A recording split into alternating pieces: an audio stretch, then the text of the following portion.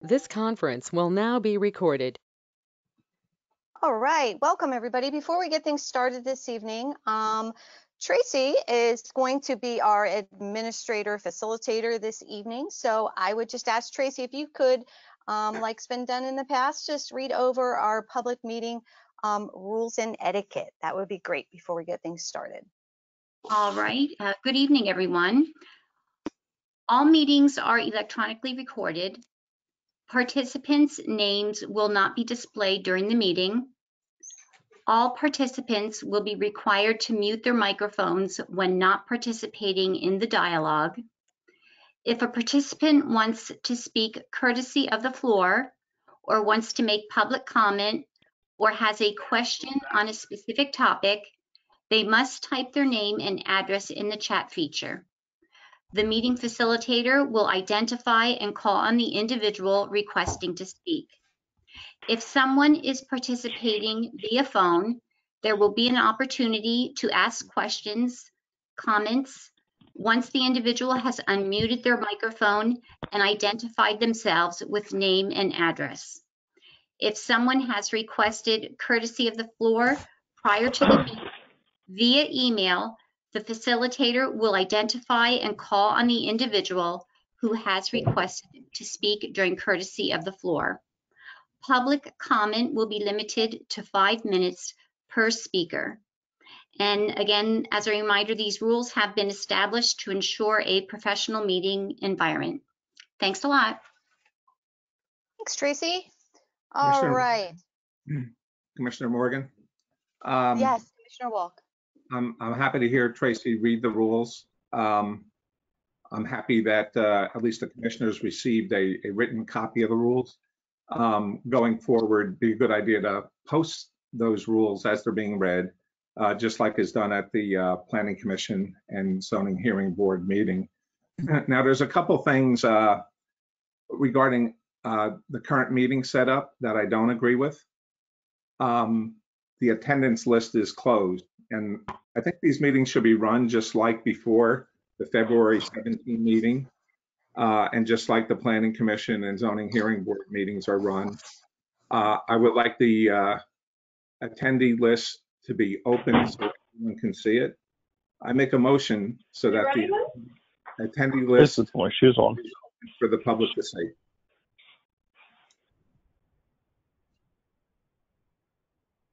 I think you raised some good points. I know that we had a document circulated today about this, and I think it's very unfortunate that we changed our policy based on a singular incident last meeting when I think we've done a very good job of running our meetings for the last year. So certainly something I would like to have some discussion over. Well, you can play games. That's the thing. All right, let me go put my shoes on. First of all, we need to get some. If you're not speaking.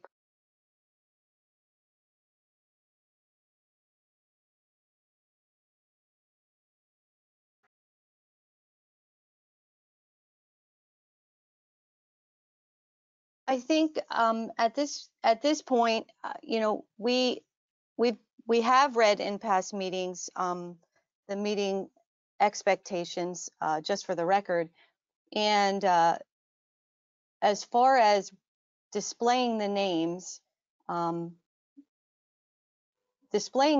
isn't any different than if we're at a public meeting.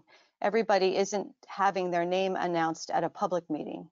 So the intention here to keep the meeting the same or similar to the way we would be in person is if you choose to speak or have a comment, you would, in public, you would raise your hand or ask for courtesy of the floor. And on the virtual meetings, what you would do is put it in chat or unmute yourself and say your name and address, and you would have the chance to speak. So what's being done and what has been done is to try and reflect the same type of decorum that would be held at a public meeting. So that is the intention. There has been no changes as far as the ability for anybody to speak or have courtesy of the floor or be able to approach the board. So that has not changed. Yeah, So Commissioner Morgan, there's two things here. Let's take them one by one. So far, I've only spoken about the attendee list. I haven't said anything about the chat yet. The attendee list, I've made a motion that the attendee list should be open. If you want to make an analogy, just like we can see who's in the real meeting room, so we can see who's in the virtual meeting room. We've done this since these virtual meetings have started. There's no reason to change it. We had one bad incident at the last BOC meeting. That doesn't create a reason to shut down the attendee list. So I've made a motion that the attendee list should be open. well, we can't actually even make any motions at this point, Mike. You'll have to wait till we officially start the meeting. So I'd have to call the meeting to order and do a roll call. So why don't we get the meeting started and then you can make your motion. That's probably the best way to get things started. So again, welcome everybody to the March 3rd meeting of the South Whitehall Township Board of Commissioners. I'd ask that we first start things off by doing a roll call. Renee, could you please do a roll call for us this evening? Commissioner Walk, Here. Commissioner Mobilio. You're muted, Matt. Commissioner. Yeah, sorry, I'm here. Commissioner Kelly, Here. Commissioner Seton.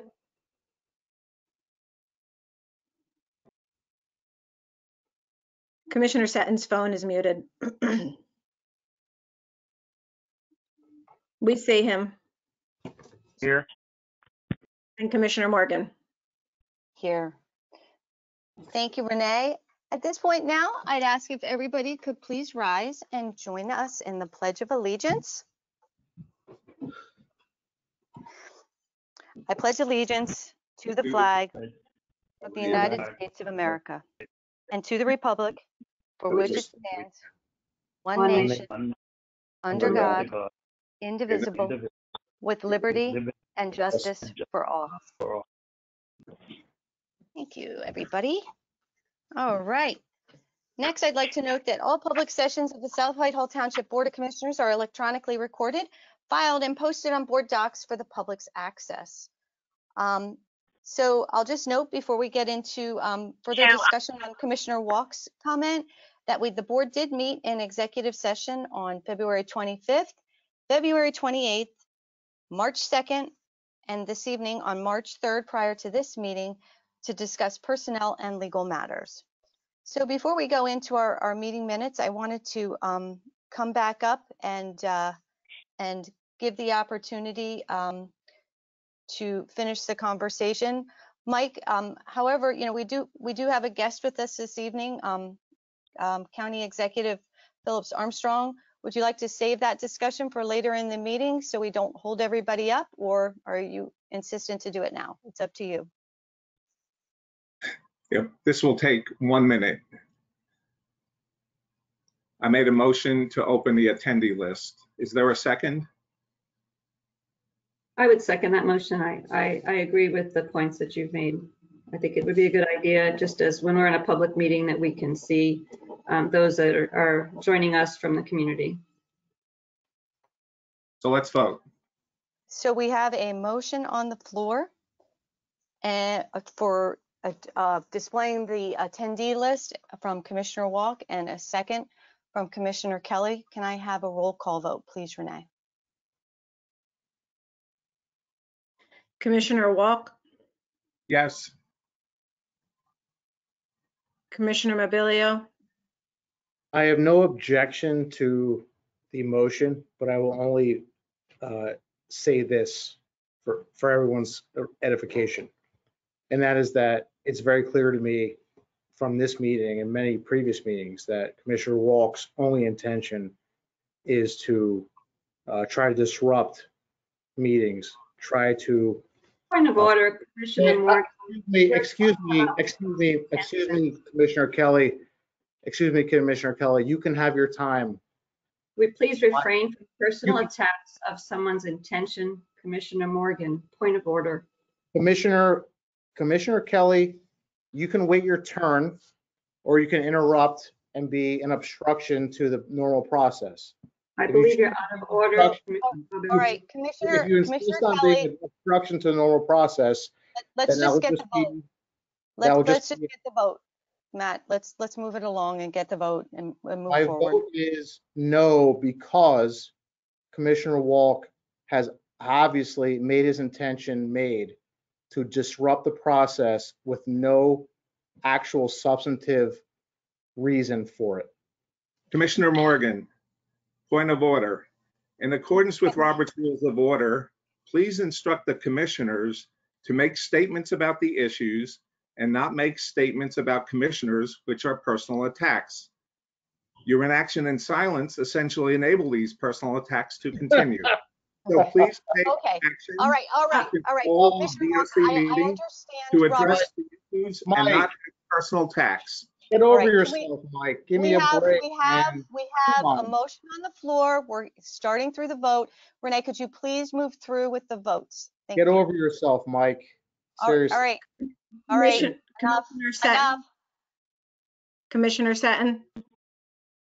I vote no and impartial because there was too many discrepancies in the past of false names, name, all kinds of name calling. So I'll vote no. I do think that having it similar to what physical meetings are is the way to do it. Commissioner Kelly. Aye. Commissioner Morgan. So my comments on this are this before I vote. The intention of a virtual meeting is to keep it as close to an in-person meeting as humanly possible. What we experienced at the last meeting is it can't happen. If people are going to represent themselves, they should represent themselves with their proper names. That's what would happen at a public meeting. And at a public meeting, we don't know everybody who is in the audience. We only know the people who stand up and announce themselves. None of that has changed. So what we're doing by not allowing people to put up fake names and rude and obnoxious names is keeping the decorum of the meeting. And I think that is the intention here.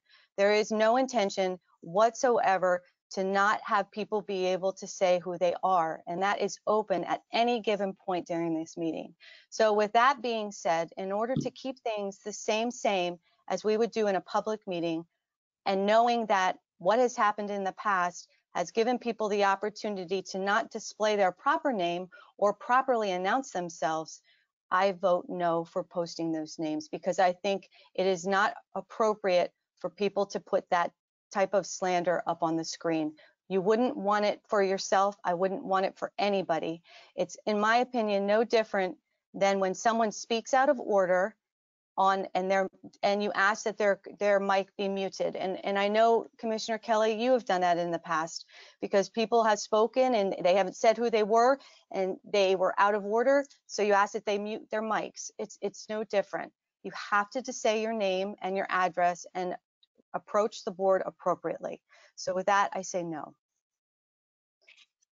So motion does not carry. All right, moving forward, we have our meeting minutes this evening for consideration and possible vote. They are our February 17th, 2021 BOC meetings. The board does have them for consideration this evening. Are there any questions or comments from the board on the board meeting minutes?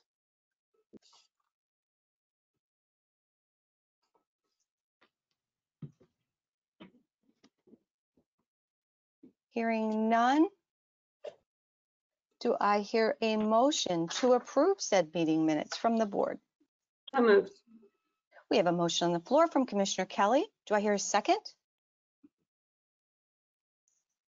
I'll make a second. Second from Commissioner Morgan. Can I have a roll call vote, please, Renee? Commissioner Walk. Aye. Commissioner Mobilio. Aye. Commissioner Seton, Aye. Commissioner Kelly, Aye. Commissioner Morgan. Aye, motion carries. Thank you. All right, next this evening, we have a very special guest with us. We have our very own Lehigh County Executive, Mr. Phillips Armstrong. Phillips Armstrong, the floor is yours. We're thrilled to have you here this evening. Welcome. Well, thank you very, very much. As I said 4 years ago, I get out to every one of the meetings at least once a year, and it's a little different not sitting in the chair watching, but I wanted to let you know what's going on in the county. As you know, we just got done handing out our $33.5 million in CARES funding, and I'm really proud to say it was great working with Commissioner Morgan and Renee and the cooperation that we got from South Whitehall Township. And I think it really did help the process smooth. And I'm glad to say that we were able to pass on, and I'm sure you guys needed the money as much as everybody else did. So I'm, in these new national organizations now, which does give us a heads up in Lehigh Valley for what's coming in the future. And we're in line for some more substantial. I don't know if they'll be whittled down or not, but I think we're going to be getting more. Recently, we've just got 2 grants, which takes us over to $22 million for housing and rent assistance. And we're working with CALCV, Catholic Charities, and it's quite a substantial bit of money to make sure that we're going to be handing this out the best possible. So that's what we've been kind of doing right now, trying to manage through COVID. I also want to thank South Whitehall Township.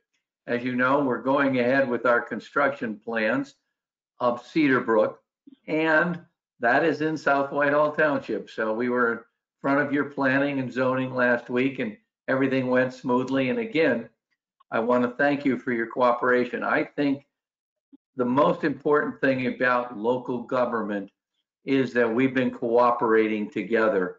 I really am proud to say that politics have not played any role in any of these things that we've been doing back and forth. And it really does work, I think, for the citizens of the county and South Whitehall. So really, I guess if you have any questions of me, I'd be glad to answer them if I can. That's really why I like to come out and then mute myself and listen for the rest of the night. But does anybody, do any of the commissioners have a question for the county? Mr. Armstrong, I would just recommend you not listen for the rest of the meeting because it's going to probably rock you to the core. Well, I've been on a lot of meetings, so, and I was president of the Whitehall Township Board, and that's all right. I'm used to it. But that's what local government is: listening, making some good points, and then coming out on the other side with a good solution.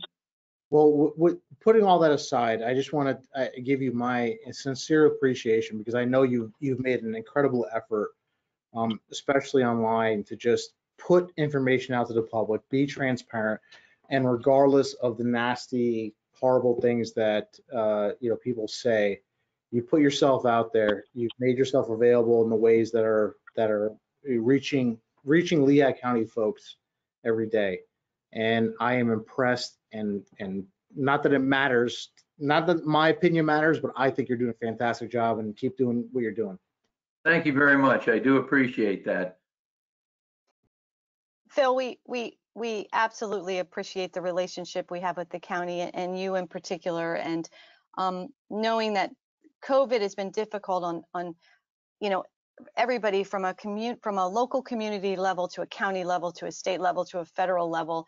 It is wonderful that we can all work together to try and get through this and and be better because of it, be stronger because of it. And I really do think we've done that. So we thank you for taking the time to come out tonight and share with us what's going on in the county level and keeping us up to speed. And look forward to more great things, or a brighter future for 2021, that's for sure. Thank you. We are hoping for it. Yeah, And yeah, fingers crossed, for sure. I just wanted to thank you. I've been following you with your social media videos. I do appreciate the updates that you give to the community. So thank you for doing that. And if you have a spot or a business or anything you would like to highlight, please just, let me know and we'll be there. We're going to go to the Allentown Farmers Market this Friday. So we're going to try to present that, but we've done pretty good with those hits. We're getting anywhere from 1,700 to 2,400 hits that we're promoting local things for our people to be involved with. So if you know of something, let me know. We'll be glad to come out. Well, Oh, Phil, I got something for you. We got the Greenway. I think that needs a huge spotlight. So happy to share that with you, and maybe we can get that up on your spotlight sometime soon. I will definitely contact you and we'll set that up for sometime soon. Fantastic. Okay. Thank you. All right, we will do that. Fantastic. Great things happening here in South Whitehall. We need to get the spotlight on some of those. Oh, absolutely. I love your tree lighting ceremony. That's we missed it. We missed it this year, but we had a really great drive-through event. So that was Yes. Perfect. Yep. And the food bank you were at, I was there. That was a nice event too. Yes. Thank you. Thank you. The township does great things for sure. Phil Torrey is the perfect person to be representing South Whitehall Township. I only tell you, she is in every event. Her life is South Whitehall Township, and I can't thank her enough for what she does. And as I said, she works very well with us too. Very Thank well. You. Very, very nice. Thank you.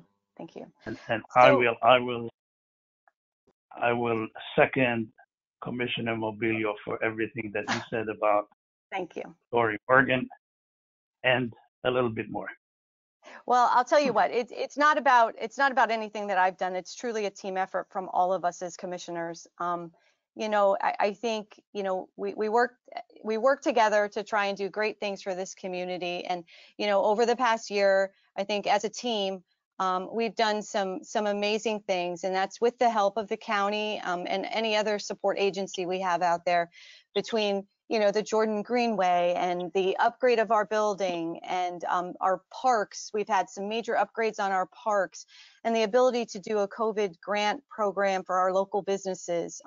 So it's a team effort. Honestly, it's not one person, not one commissioner. It's truly a team effort, and it's a pleasure and honor to be a part of it. And thanks, Phil, for coming out and supporting us. And we look forward to more great things. Glad to work with you. Thank you. Yeah, absolutely. Phil, I just want to thank you for everything you do for the township, in particular for Cedar Brook. The Cedar Brook, team was at the zoning hearing board last week, and they did an excellent job, as you would expect. And I believe soon, I don't know exactly when, but soon they'll be before the Board of Commissioners here to gain our approval for the Cedar Brook expansion. So we're looking forward to that presentation as well. Thank you. We'll be on our toes that night. Great. So, well, Phil, if it's okay with you, I can open the floor to if anybody in the public has any questions or comments. So we can open that up if you have a minute or two. Sure, absolutely. All right. All right. Tori, Brian Height would like to ask Mr. Armstrong a question. Absolutely. Brian, floor is yours. Brian Height, 1273 Eck Road. Executive Armstrong, I wonder if you had any information or any update to the county-owned bridge, the Manassas Goose covered bridge that has been closed since July of 2019. Thank you. Yes, we just are in the process of an award of the bridge contract. We only got one bid on that, but it met all of our specifications, and we just cleared it through law, the contract.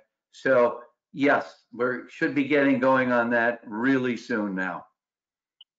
Excellent news. Thank you. Oh, you're more than welcome. I'm glad I can have good news every now and then.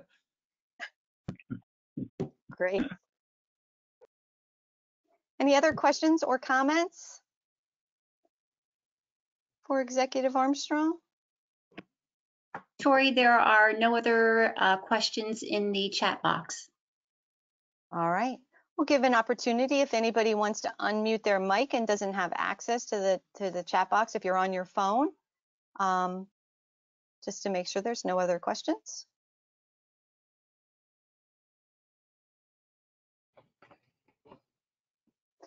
All right.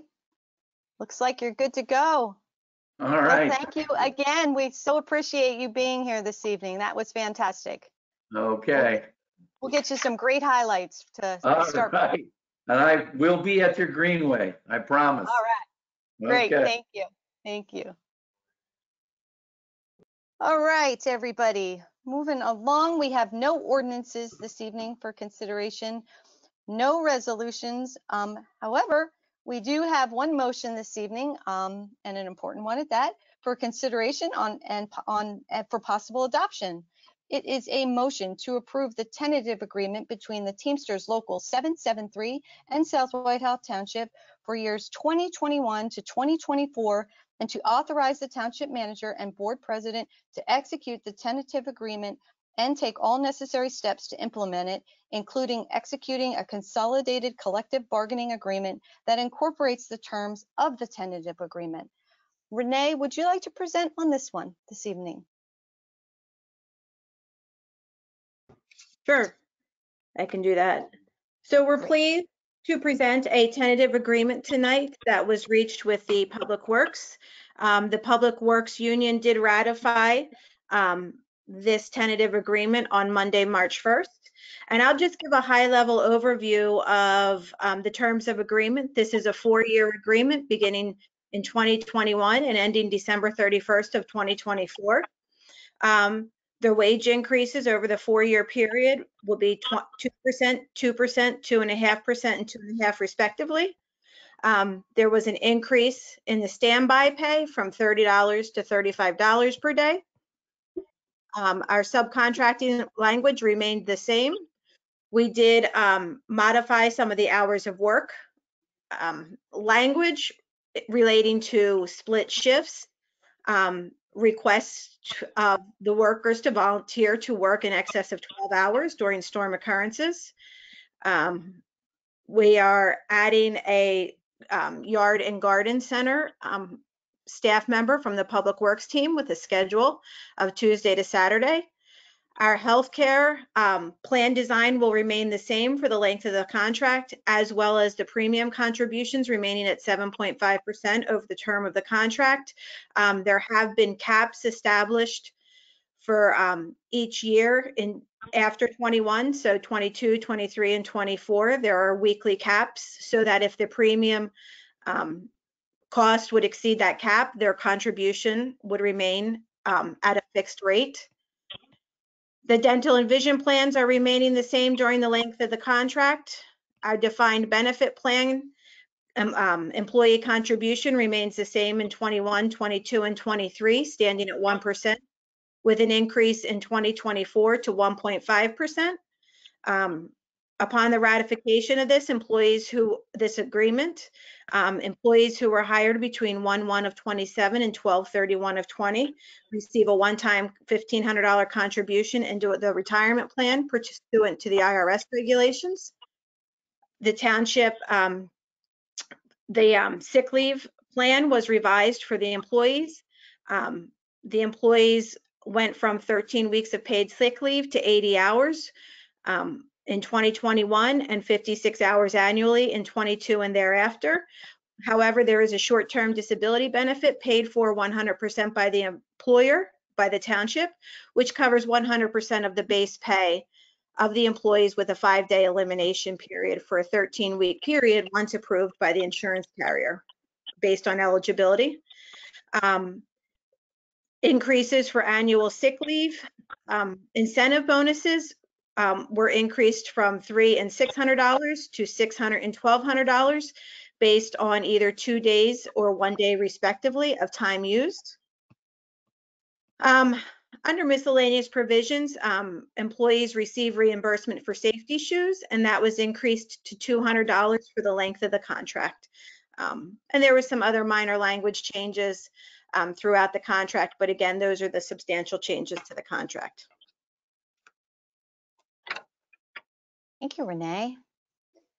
So I'm going to open it up now for the board for any questions or comments on this motion before we open it up to the public. Commissioner Morgan, I fully expect that my colleagues, Commissioners Kelly and Walk, will have extended comments about a variety of things. So I will reserve my time at the conclusion of their statements. Well, Commissioner Kelly and Walk, do you guys have a statement? I'm not aware that you do, but if you do, floor is yours. I didn't realize we took turns when we are allowed to speak. I certainly do have a comment. Appreciate the opportunity to speak tonight. I feel that I'm thankful that the union is back to work. I know that it's a difficult process for both the negotiating team and the union. I'm thankful for our workers who take care of our township. I was disappointed in the process, just that the commissioners did not provide direction up front to our negotiating team, just as the legislators of this board didn't provide the vision for it or what the expected outcome would be. And I do think that's something that we as a board moving forward should discuss before a contract or a budget or anything else of that matter is dealt with. We are the ones that are supposed to be setting the direction, and then the staff follows. This one part of the contract that I didn't realize was going to be such a sticking point or such a large impact on the workers was the requirement for working on Saturdays at straight time. That's a decision that, again, I wish that we would have talked about even maybe as early as last summer during the budget process to have an understanding of why that was such a critical point for us. And it's a big change for their families now to be working potentially on weekends. And that's something that I think we as a board should have discussed in advance.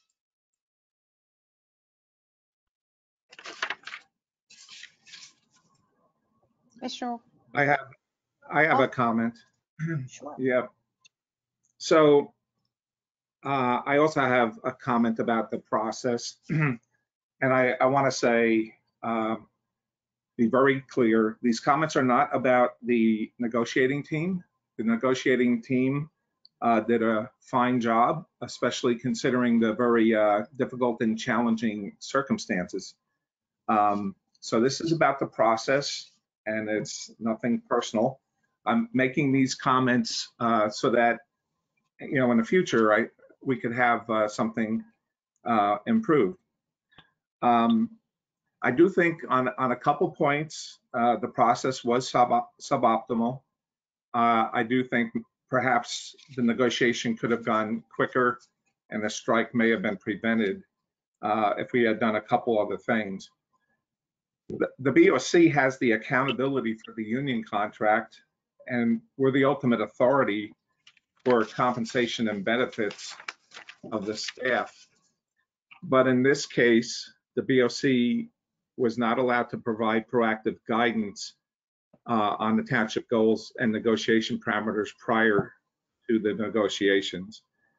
And also in this case, we're not allowed to attend the union negotiating meetings, although Commissioner Kelly and I strongly requested that both of these items would be included in the process. I think this would have been beneficial, and for the commissioners to hear the communication at the meeting, as opposed to getting the information, after the fact.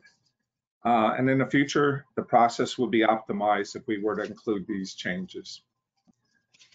Thanks for listening to my opinion. Thank you, Commissioner Walk.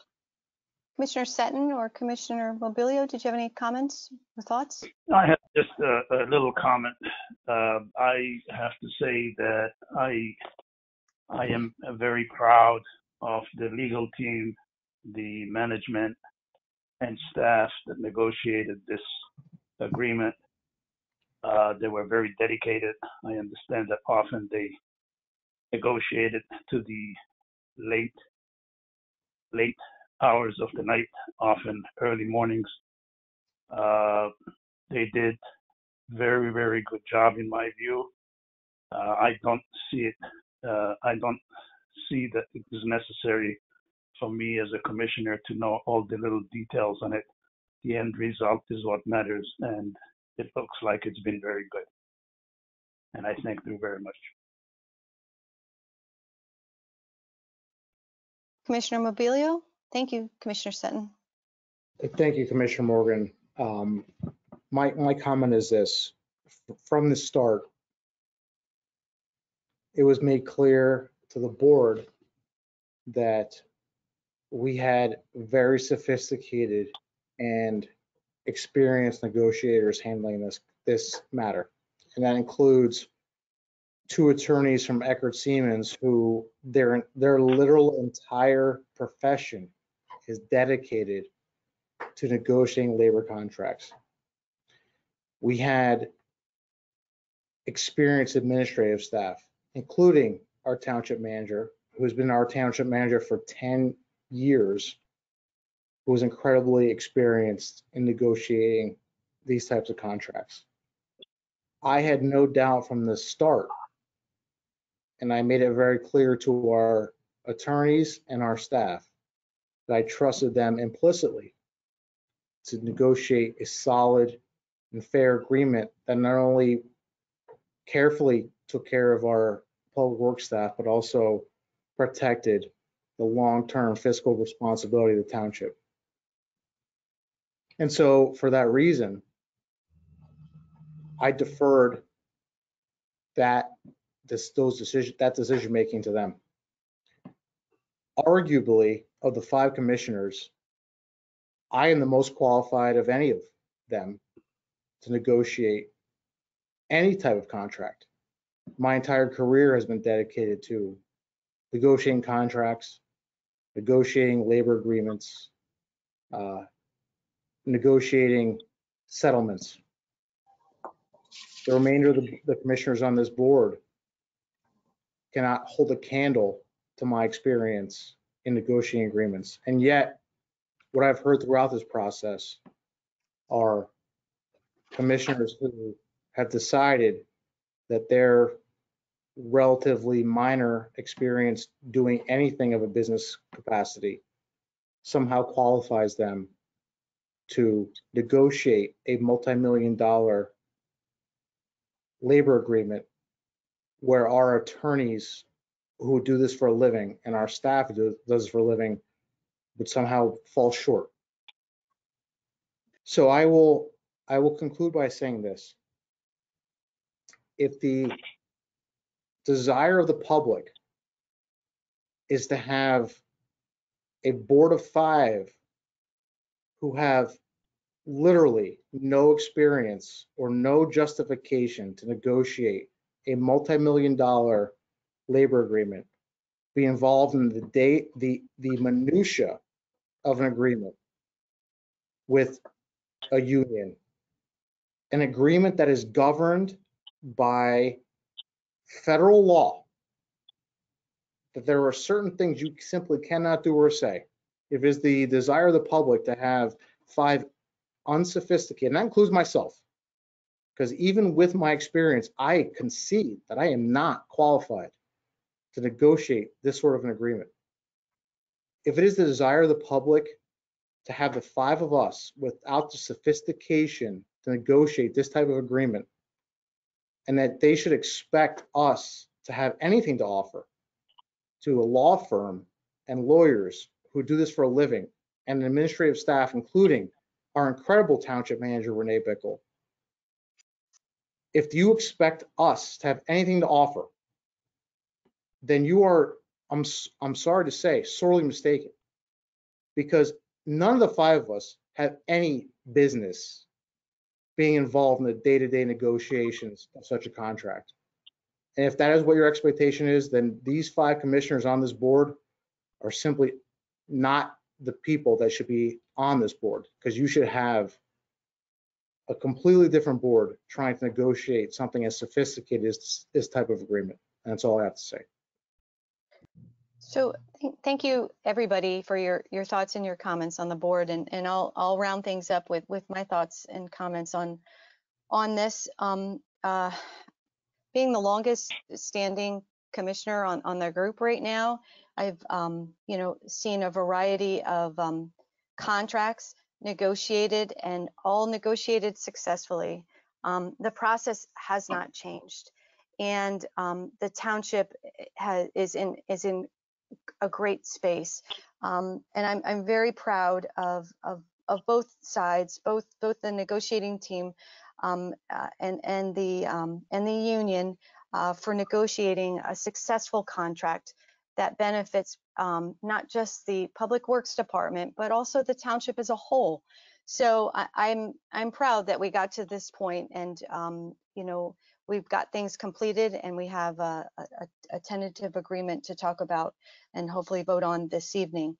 Again, I emphasize, from the process standpoint and from the vision standpoint, I beg to differ a little bit with some of the comments. I believe as a group, the commissioners were very, very well informed. We had many meetings on the subject matter. We were kept very well up to date on the different topics, and for that I'm very grateful. So I am happy to say I'm glad we're through this, and hopefully we can vote successfully on this evening for a good contract for not only the township but also the union, and continue to do great things for this township. So that's my comment. So I think at this point we should probably open things up to any questions. Just Yes, a point Commissioner. of correction. I believe our township manager, Renee Bickle, has not been township manager for 10 years. Okay, I didn't say she was, but what's your point? 17. I just wanted to be sure. I didn't think she had been the manager that long. Okay. You'll probably object to the minutes of next week, and you can correct it then. Just trying Okay, to right. All right. So are there any other questions or comments from the board? Otherwise, I'd like to move to the public for their questions and comments at this point, if that's all right. So I'll open it up. Tracy, do you want to go through the list, please? Yes, we do have several. The first person would be Jacob Roth. Jacob? Hi, Jacob. Hi, can you hear me? We can. We just need your address, please. Sure. So my address is 1499 White Oak Road. I was going to start with a simple question and then go into a statement, but I guess Commissioner Kelly kind of answered my question when she's, I guess advocated for the fact that the board should set guidelines for these negotiations. I'm not going to argue that the board should negotiate these contracts. I don't think that's appropriate. But as is with any organization, whether it be a municipality, a county government, a school board, or a business, the governing board, which is the five of you, should set the guidelines. Shortly after the strike began, Commissioner Mobilio made a comment on his commissioner Facebook page that reads, in part, the commissioners, quote, do not tell the attorneys or negotiators what the direction, tone, or parameters should be. So given that statement and given the norm of the commissioners not necessarily engaging in negotiations but setting parameters, I decided to conduct an independent investigation to further determine what the board's role is in these negotiations. According to the Commonwealth of Pennsylvania's Township Commissioner Handbook, published by the DCED, on page 20, under a section about the Sunshine Law, it reads that commissioners, quote, executive sessions may be held for only a limited number of purposes. These purposes include negotiations for collective bargaining agreements. It later goes on to say, quote, any use of the executive session should be limited to the situations clearly falling within the list of enumerated purposes, close quote. The aforesaid collective bargaining agreements clearly falls into the list of enumerated purposes. So what does this prove? It proves that the board is so closely tied to the negotiations process that it may require the board to utilize executive session, which is only permitted for that specific list of enumerated purposes. So now that I've laid out some of the facts regarding this process, let's apply it to a real-life situation. According to statements given to the public by township employees, the township notified Public Works employees that South Whitehall would not contribute to health insurance costs after Sunday, the 28th of February, while the strike was still ongoing. My main question from this is, who authorized that order? Based on the facts I laid out previously, two possibilities come to mind. One, under the leadership of President Morgan, the rest of the Board of Commissioners gave this order and guidance to the negotiating team, who in turn notified the Public Works employees. Or scenario two, the negotiating team gave this order without the guidance and without the parameters set by the board. If this is the case, I'm surprised that the board leadership has not pushed back on the negotiating team. That must mean that the board condones the threat to take away health insurance. Regardless of how the order was given. Neither is true, Jacob. Neither is true. Commissioner Mobilio, I'm speaking right now. Thank you. You said there was two options. And Well, neither Commissioner, is wait, true. hold up. Commissioner Mobilio, let him finish. You have 2 more minutes actually, Jacob, and then Multiple answer your question. Thank you, Commissioner Morgan. Thank you, Commissioner Morgan. I will repeat, if this is the case, I'm surprised the board leadership did not push back on the negotiating team, because that must mean the board condones the health insurance threat. So regardless of how that order was given, and I don't know the answer, I don't know if I ever will, I cannot emphasize enough that the board, although not directly involved in negotiations, is ultimately accountable for the township negotiators, because they appoint the township manager and the negotiating team, period. The board is ultimately accountable. So I say to the public, as I've already seen throughout my comment, my comments are certain to draw ire from certain members of the Board of Commissioners, but no matter how the board will attempt to spin my statements and their reactions to it, I want the public to know that the entire fiasco of negotiations and the lack of transparency about the process of negotiations is purely the result of poor and ineffective leadership by the South Whitehall Township Board of Commissioners. Thank you, and I will reserve the balance of my time in case I need to respond to any commissioners that may respond to me. Thank you.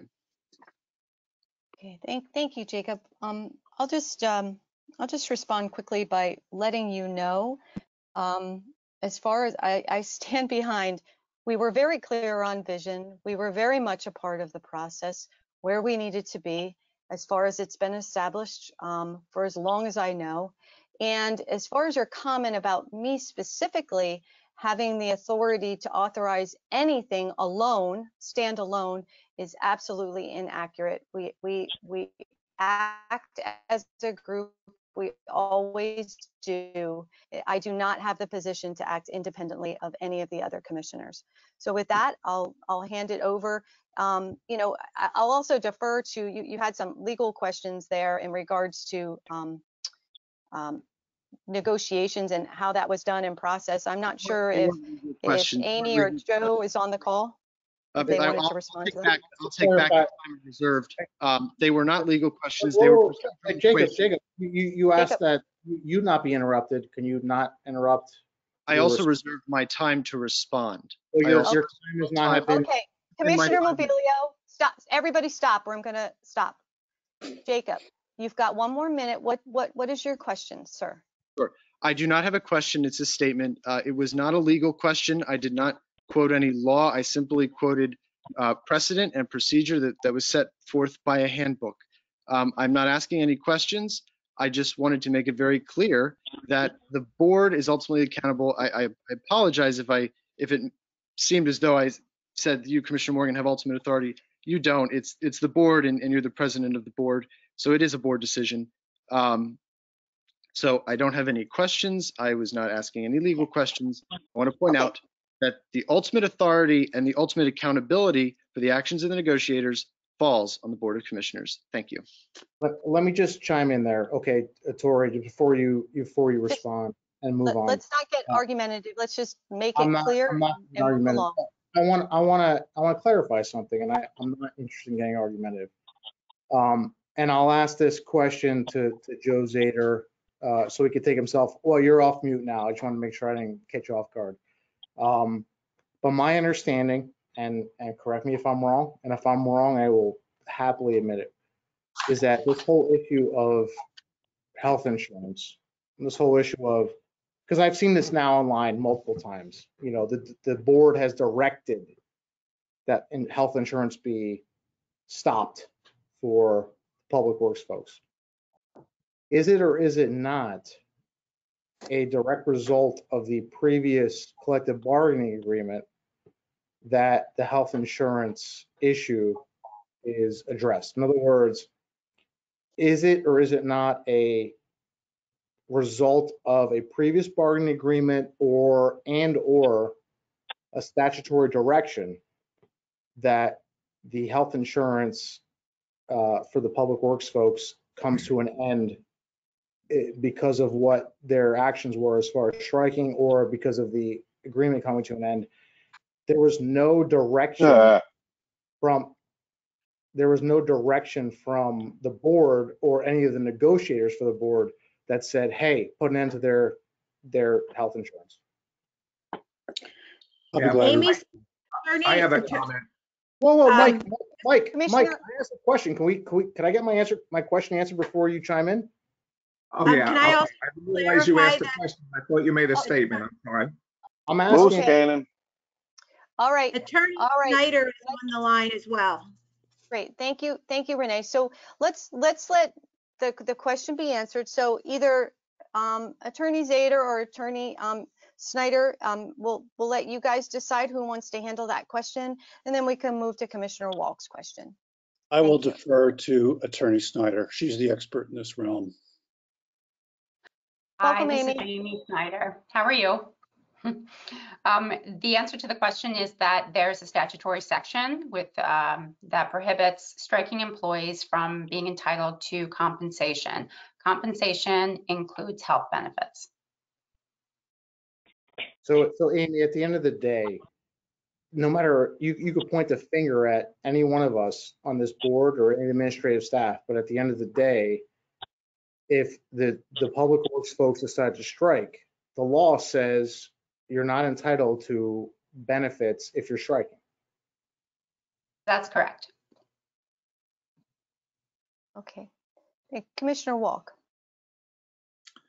I'm not sure this is directly related to the last bit of conversation.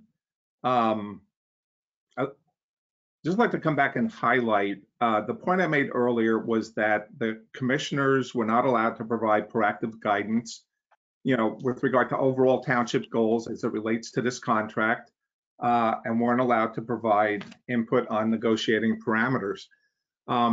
In accordance with Mr. Roth's comments, I mean, we have the ultimate authority. We have the accountability for this contract.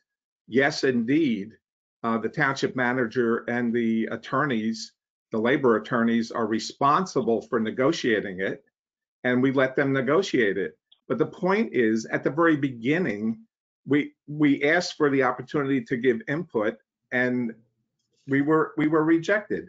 We asked to give input on things like public work wage increases, staffing levels, the scope of their responsibilities, their work schedule, and employee satisfaction. I mean, there was never any meeting where the Board of Commissioners was able to give general purpose guidance and direction to the negotiating team, as we should be able to do as the elected officials who have the authority and the accountability to do so.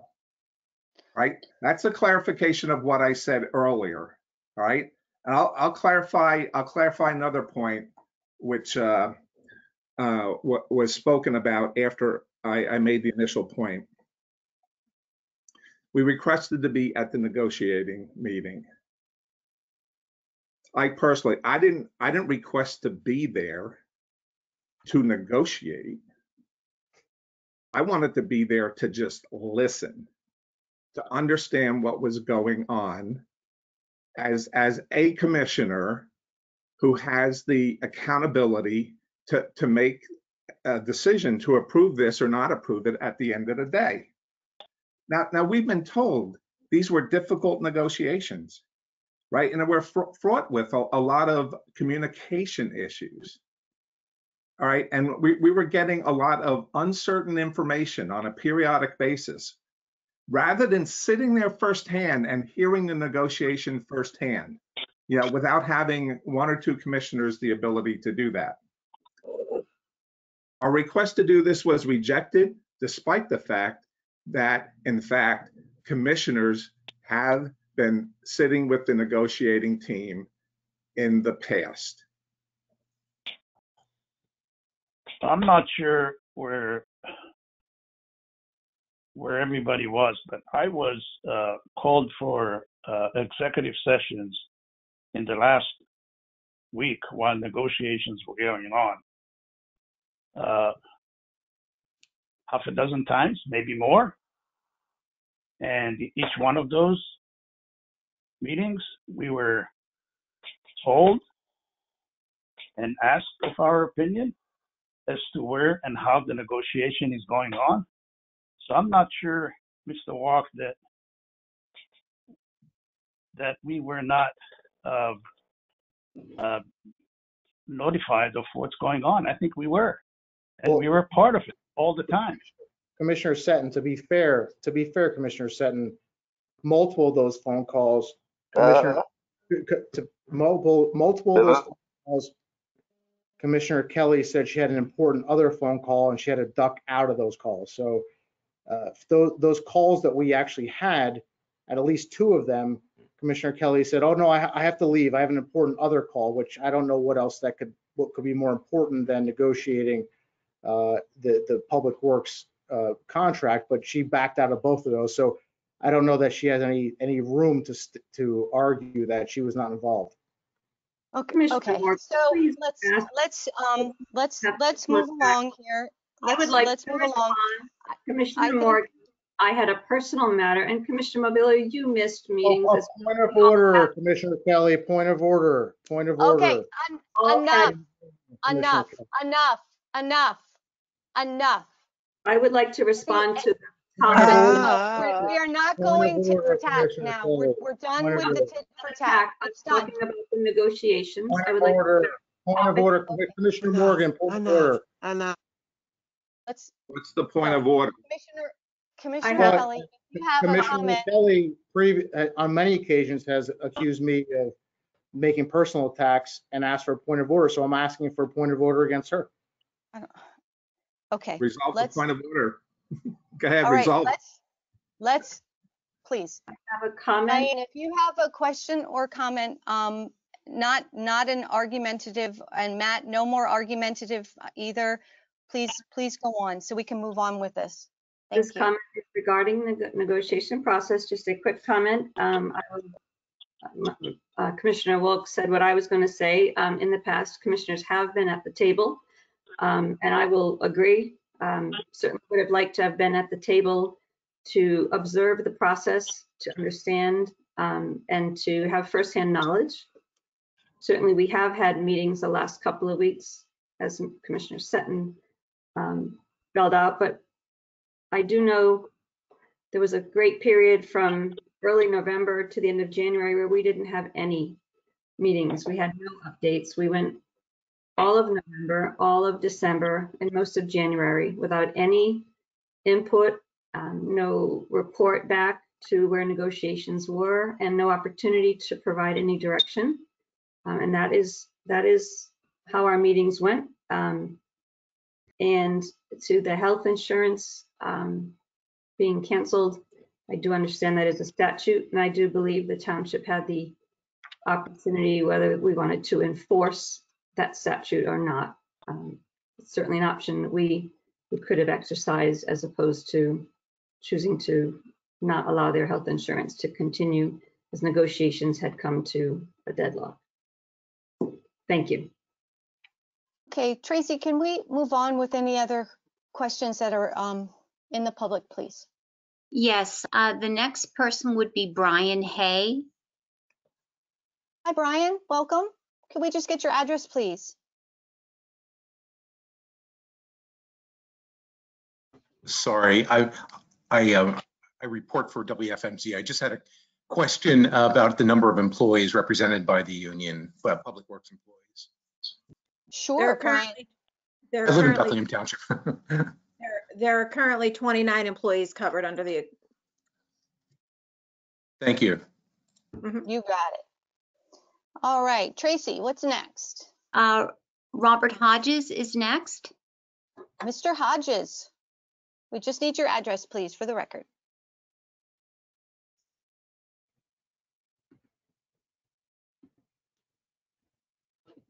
Mr. Hodges?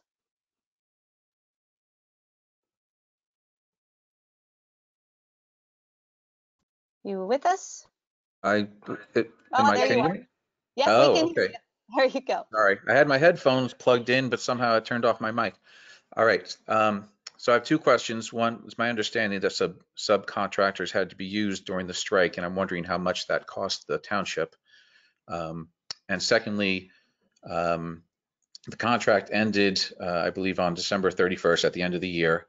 They didn't go on strike until early February, and then now 3 months later, no, sorry, 2 months, we finally have an agreement. I'm wondering, what did the township, by not coming to an agreement sooner, what did the township accomplish? What did the union give that, you know, the township was fighting for, that was worth holding out for that long? Thank you very much.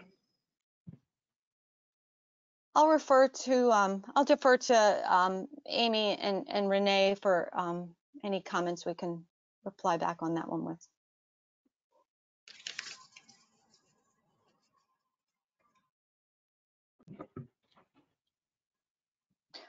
But I guess I would say I don't believe for a minute that the township held out on anything. It's a strong statement, but Yeah, the township did not hold out on any issues. So I don't understand. That's what we'll. Yeah, the township did not hold out on any issues. And I'm sorry, if you want to say something else. Oh, if I'm back on, I guess that statement, just logically, that doesn't make sense to me. If the township didn't hold out on anything, we would have had the agreement before the contract ran out. So logically, that statement doesn't make sense. So I guess that my question stands. well, the parties continued to discuss and meet, and we met on February 4th prior to the strike, and we had meetings scheduled the following week. So again, the parties had continued meeting and discussing. So. Okay, follow up again. Is there anything that you felt that the township needed to get in this contract that you did achieve that, again, did not come to an agreement sooner?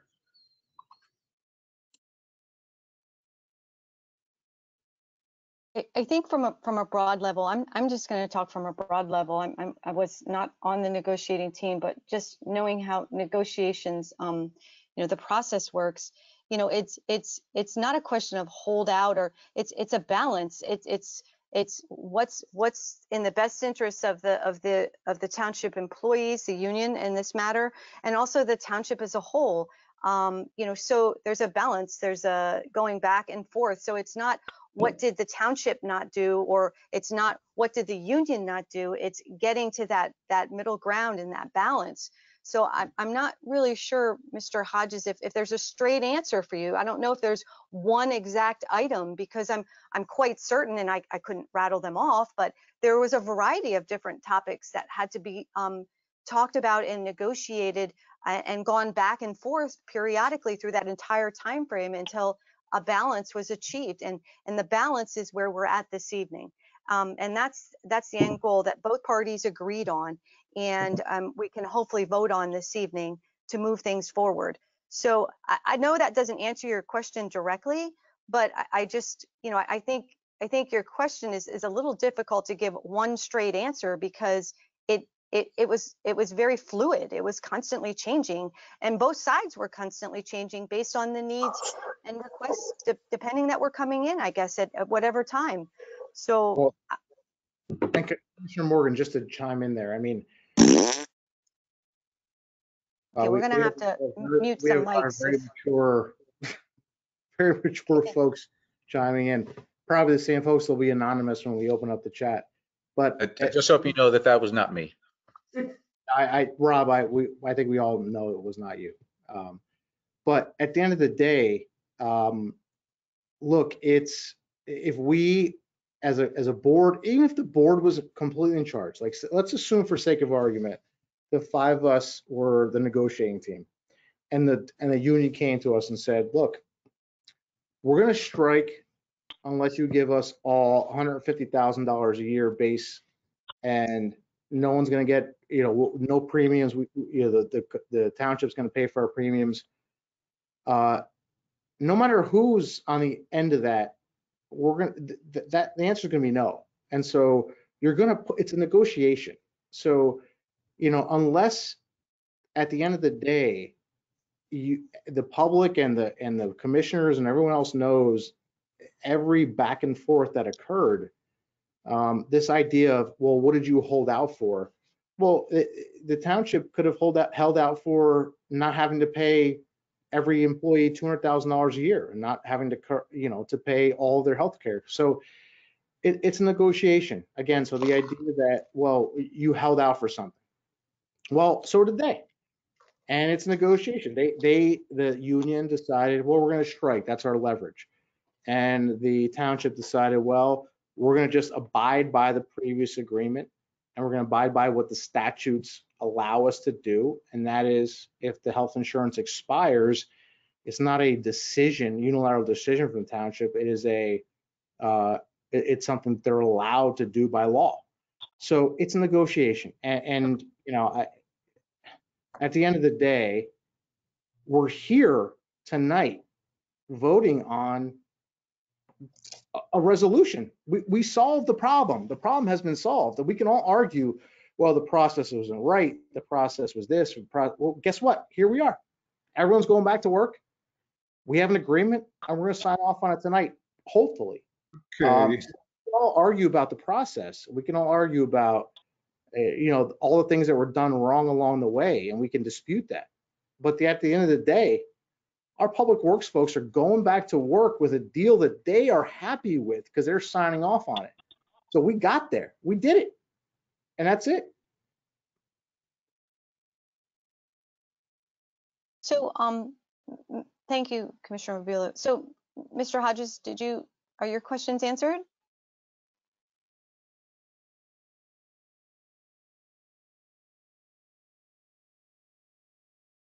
I'll take your silence as a yes. It sounds like Renee kind of implied that they got everything they wanted. So I'm just wondering why it took so long. So I don't think anybody implied anything, but I mean, I think what we explained is it was a balance of discussions to come to an agreement. Sure. And the first question was the cost of subcontractors during the strike. We have not received our final bills for that, so I can't answer that question. Okay, thank you very much. All right, you're very welcome. So, Tracy, who do we have next? Brad Osborne is next. Hi, Brad, welcome. Oh, great. Okay. I wasn't sure how that would work, unmuting, but thank you. I just have a simple question. Brad, can we just get your address just for the record, please? Sure, it's in the chat, but it's 1460 Coventry Road. Thank you. Thank you. Yep. So I heard Commissioner Kelly make what appeared to be a statement, but I didn't hear confirmation that that statement was true. So my question is this, and I'm sorry Amy, your name, at least on my screen, isn't showing, so I don't know your last name. So I don't mean to be so informal by calling you by your first name. And I understand the statute that gives the township the authority to withhold healthcare benefits being part of the overall compensation topic. So my question is, though, in the case of the healthcare benefits, although the statute gives the township the right to do what they did, is the township obligated to have exercised that right, or was that a choice the township made?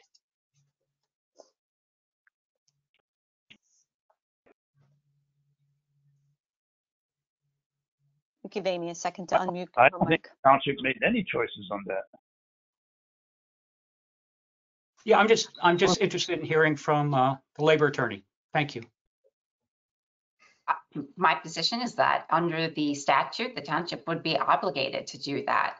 It speaks of entitlements to employees' benefits, compensation, and benefits are compensation.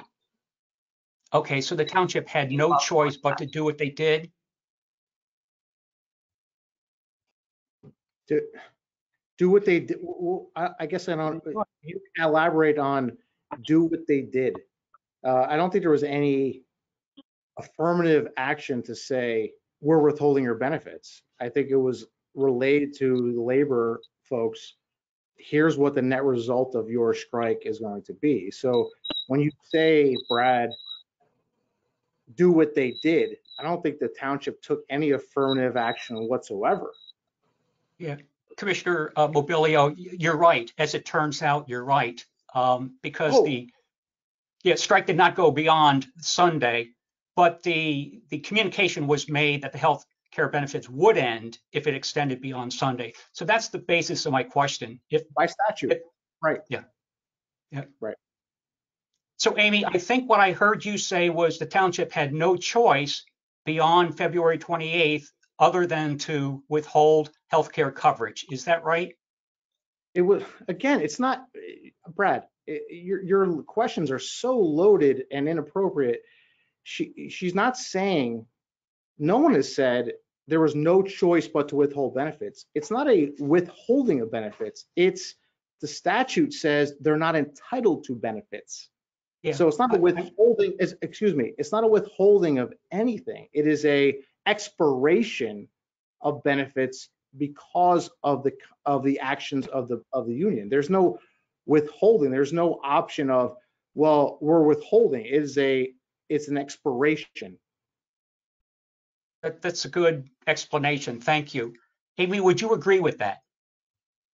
I do agree with the way that Commissioner Mobilio has presented that information. Yes, it is statutory. Okay, thank you. You're very welcome. All right, Tracy, who do we have next? There is no one else, Tori. All right, very good.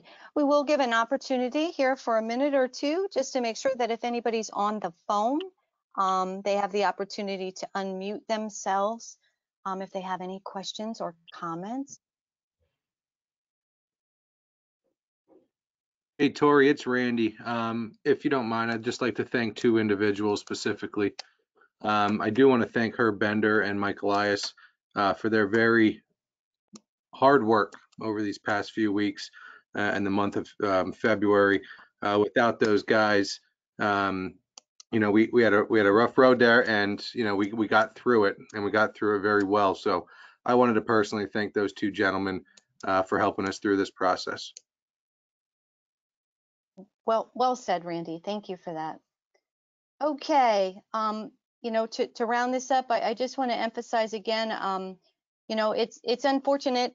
You know, I heard a lot of comments that, you know, the process was flawed, or they weren't informed, or they had no part in the vision and expectations. And, you know, I respectfully disagree with that. I think that the process was well thought out, well run, and the information was very clear. We had very intense meetings on all of this, and I'm appreciative for all of that. And what I'm most appreciative for is that we're at this point this evening, that everybody is back to work, and we have a good agreement that is agreed upon by both parties, and ultimately benefits not just the union, our public works department, but also the township as a whole.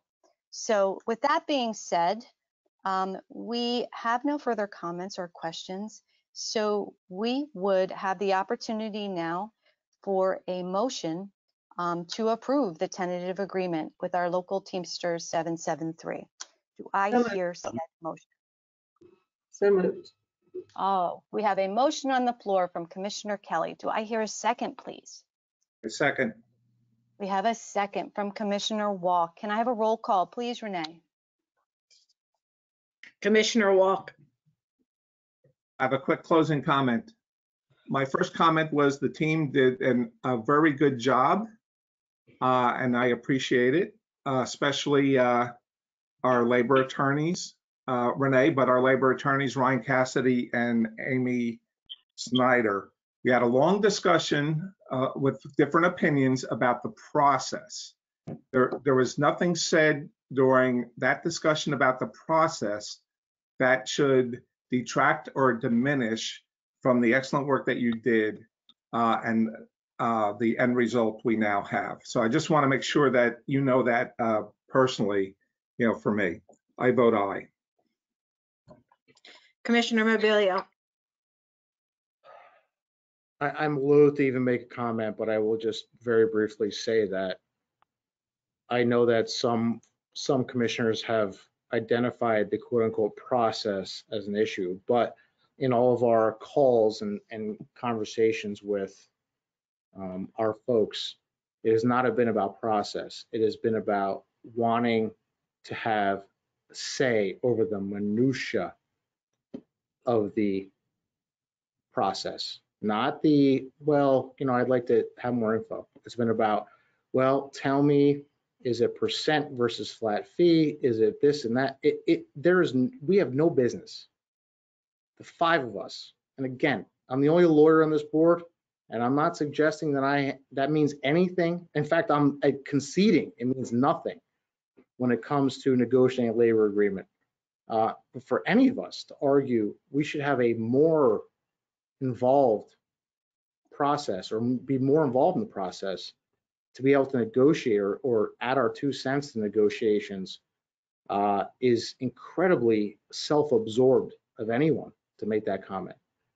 So yes, I'm voting in favor of it because I am happy with the agreement, and I'm more than thrilled to get our public works folks back to work and give them the benefits that they deserve. But if this is the beginning of a future, expectation that the commissioners who, again, no qualifications to be involved in the day-to-day operations or day-to-day negotiations, if that's what this is going to be about, then I worry and I have sincere concern about the future of this township. Commissioner Sutton. I vote yes. I would say that despite the difficulties that we had in the negotiation, I'm very proud and happy to see that the township and the union have come to the meeting of the minds. I think both parties are happy. I want to congratulate and thank our team, the legal team, the management, for doing a fantastic job. Thank you. Commissioner Kelly. Yes, thank you. Just a brief comment. I wanted just to state that my qualifications to have asked to be present for to just have a seat at the table for negotiations is certainly that it has been past practice in the township and has been done successfully. My qualification is that I'm an elected official. I'm also the vice president of this board, and I'm accountable for the matters of the township. And to state that any commissioner was asking about minutia, I just want to put for the record that, again, for the months of November, December, and most of January, we had no communication to this board of how negotiations were going. And it did spur me to ask for a meeting at the end of January because we had not been involved or updated, and I didn't know where we were in the process. And it was very concerning for me as a legislator of the township to have knowledge of what was going on with the process. So I do thank the team, the legal attorneys, Renee, Randy, Thank you for your hard work. I know it was a lot of hours. Again, I'll mirror what Commissioner Wilt said. My concerns over process do not reflect on the work that you have done. My concerns are that this board is charged with giving direction, whether it's for budgets or union contracts, and that was not done in this case. With that being said, I'm very thankful that the Public Works employees are coming back to work, and I welcome to see them again around the township. I appreciate the work they do, and I vote yes on this contract. Commissioner Morgan. I vote yes as well, with my final comment being this. I think we have no choice tonight, but as a group, to agree to disagree in regards to the process. But I'll come back to the fact that I firmly believe the process was followed by the letter of the law. We were very informed and had great information sharing throughout the entire process. Nothing, I didn't feel at any given point that we were out of the loop. And at the end of the day, I think, I don't even know who said it at this point, but the end result is a good contract for our Public Works Union, and also ultimately a contract that makes sense for the township as the whole. And for that, I am very grateful, and I'm grateful that we've gotten to this point, and we have a unanimous vote on this, and that we have our Public Works workers back to work, and we very much do appreciate everything they do for us. And I'm grateful for the team that worked very hard and on this agreement. Everyone who worked on it. It was a lot of work and energy, and thank you for that. Much appreciated. So it was a unanimous vote, motion carries, and tentative agreement is approved. Very good. Thank you, everybody. All right. Next this evening, under correspondence and information items, I will give a quick report out on our boards and commissions. So we, just as a matter of reference, we still have our civil service. We have 2 alternate positions that are vacant, and we're looking for applications for those if anybody's interested. We have our landscape and shade tree. We have 2 vacant positions on that one, also looking for applications. And our planning commission, we have 1 vacant position. We have 5 applications in. We've already started some additional interviews. We'll be having them still this week or this weekend. I think it's pushing into the weekend at this point too. So we're hopeful to have some information to come back to the board with on that one very soon. And I will report out that the Green Advisory Committee did meet on February 22nd.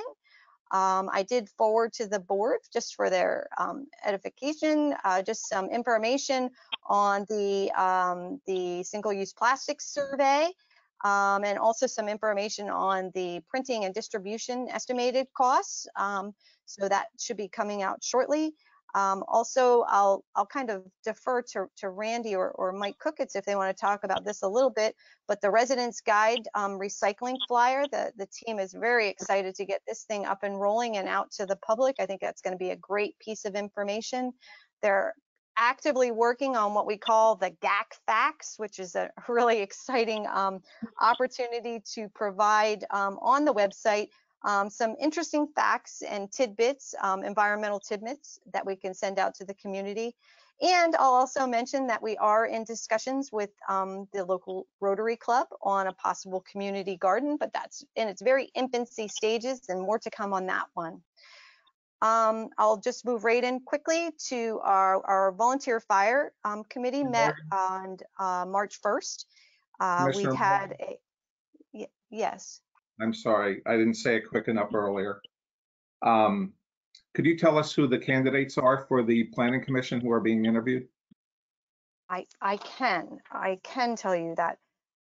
So we have Mr. Lee Solt, who's already been interviewed, but I think he has some additional information. We have Mr. Hodges. We have, oh, Tracy may have to help me on this one. We have Ben Long, Mark Luth, and we have a fifth one. Oh, Andy Flagg and Andy Flagg. So those are the 5 applications that we have so far. 2 of them we're working right now on scheduling and fine tuning those interviews. Thank you. You got it. You got it. So back to volunteer fire. We had a great presentation by our own finance director, Scott, who gave a financial review to the team. We talked about the apparatus plan review, upcoming needs, which might include over the next few years, consideration of new radios, more information to come on that one. We also talked about different miscellaneous things like fueling options, but I will defer to any specific details to, I'm not sure if Chris Kitravich is on the call tonight as our fire commissioner, and if he's not here, I'm sure Glenn could probably talk on those topics as well if there was anything more to add. But great meeting, lots accomplished and a lot to do moving forward. So just wanted to mention a few items that were talked about at those volunteer meetings, and great groups. So that's it for me, unless anybody else has something they wanted to report out. Commissioner Seton, you were also on the volunteer fire, so I'll defer to you if you had anything else you wanted to add. I don't, that's fine. Okay. Okay. So Commissioner Mobilio or Kelly or Walk, did you guys have anything that you wanted to add? Comments? My only question is to Commissioner Seton. Who is the person, your back right? Who's in that photo? Who is that person? Oh, that's a long, no, it's not. So, I mean, you're in public, Mobile. Don't. All right, so let's move along. Let's move along. We Listen, can talk don't about do that it now. later. I thought maybe we were going to be like, oh, that's my grandfather. I don't want to. I'm not the personal story behind it. I apologize. You will get the answer. No question about it. Okay. All right. I withdraw. Are there any questions or comments from the public on correspondence and information items? I'm sorry, Commissioner Murray, before you move on. Sure. Back to the volunteer fire, I think I heard you say that Scott gave an overview on the financial for the coming year. Is that separate from the budget that we've just gone through? Is that something new? He actually was giving more of a discussion on how financial information would be provided and gathered from the different fire teams, things of that matter. He didn't go through specific numbers. It was more of an overview on the process moving forward. And the apparatus report, is that was that a presentation as well? No, it was not a presentation. It was just an open discussion, which was a great open discussion. As you know, we have an apparatus plan, and it's a very fluid document. And it was brought up that, certainly it may be time for us to take a closer look at that plan and decide if there needs to be any necessary modifications or changes to it moving forward. So it was just an open discussion. No specifics or decisions were made. It was just, hey, we need to start looking at this apparatus plan because, as the dynamics in the township change, and the needs of the stations change, it may be something that may need to be altered. Understood. Thank you. And just a question on the GAC meeting. I did attend that meeting and have been attending them for some time. I'm thankful for the different board members and the perspective they bring. I did hear the conversation last meeting about the community garden. It seemed like there was some land identified for a potential site, and there was some discussion on potentially hiring a part-time person to help. I would just ask, would this be something that we as a board should maybe have a workshop on so we're on board with what's being tandem? Absolutely, Diane. And we are so far, that's so it's just right now a vision and discussion. Absolutely, when we get to a solid plan, that is something that we can discuss and plan out. They're just talking about different areas as far as an employee, and they're also talking about, is that somebody that could potentially be a volunteer, a paid volunteer through another agency? There's all these different scenarios. So absolutely, as that gets some more legs and more discussion and more information is put down on paper, we would certainly have more input from the board or even a workshop if needed, for sure. Thank you. You got it. Okay. Any other questions or comments, Tracy, are we getting from the public? Yes, Joanne Markowitz did have a comment with regard to the posting of the positions on the website going forward, and the answer to that is yes. The website has been updated with regard to all the vacancies, and that will be something that you see on a regular basis. And feel free to call the township with any questions that you might have with regard to any positions. Thanks, Tracy. Thanks, Tracy. All right. If we've got no other questions, Tracy, we'll move right along in the agenda. I just want to make sure that Joanne, did you have anything else that you wanted to ask about? I see you're on the chat twice here.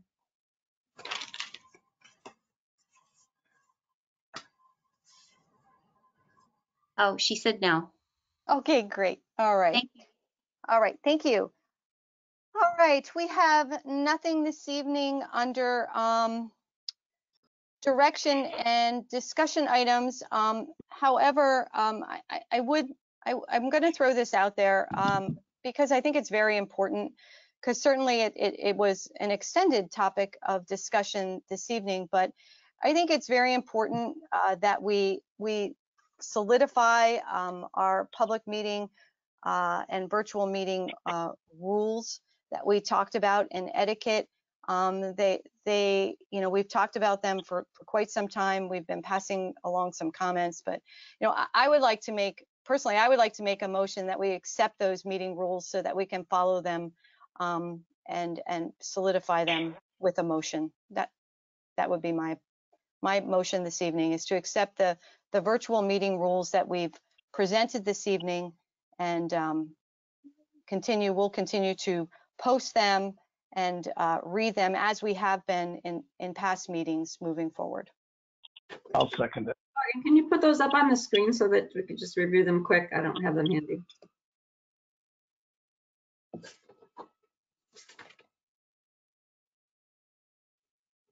I'm sorry, guys. What was that request for? To post put up on the screen the virtual meeting rules. Sure. I may have to stop sharing my screen real quick so I can share a new one.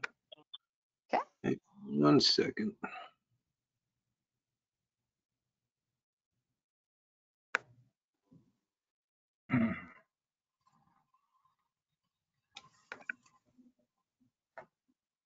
Randy, I got it if you want me to share. Yep, I got it right here. It was just taking me a second here. Here we go. Sorry about that. No problem.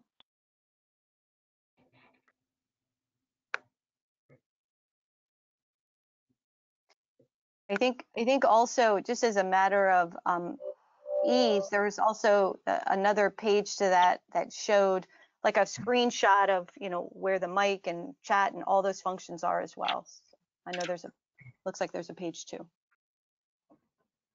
So Commissioner Morgan, I know we have engineers and land developers and different officials who come to our meetings. Will their names be put on our screens, or will they be anonymous as well?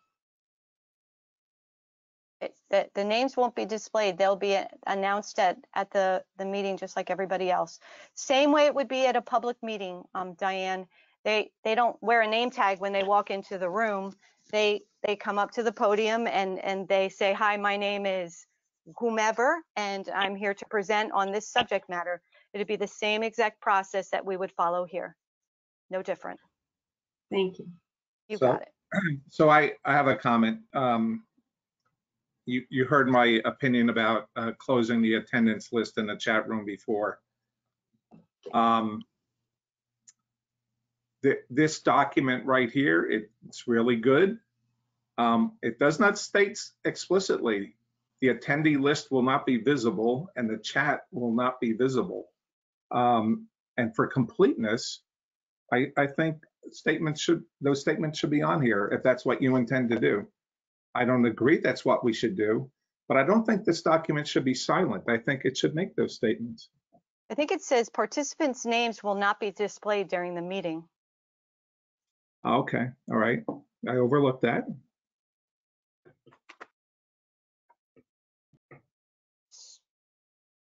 So that would be my motion. I think we heard a second, but I do believe we need to open it up for any questions or comments from the public.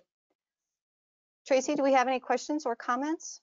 Yes, Jacob Roth. Hi, Jacob. Hi, 1499 White Oak Road, Jacob Roth. You know, I understand the wanting to make it go as close as possible to an in-person meeting. So I'm just wondering, how would a member of the public get information on individuals who attended the meeting? I know at public meetings, whether they be for the Planning Commission or the BOC, you know, there was a sign-in sheet, whether you wanted to speak or not, and also a sign-in sheet just for attendance. And those would obviously be made public to members of the community upon request. So I'm wondering if we're trying to, you know, make sure that this meeting is as close to a typical in-person BOC meeting, how do we satisfy that?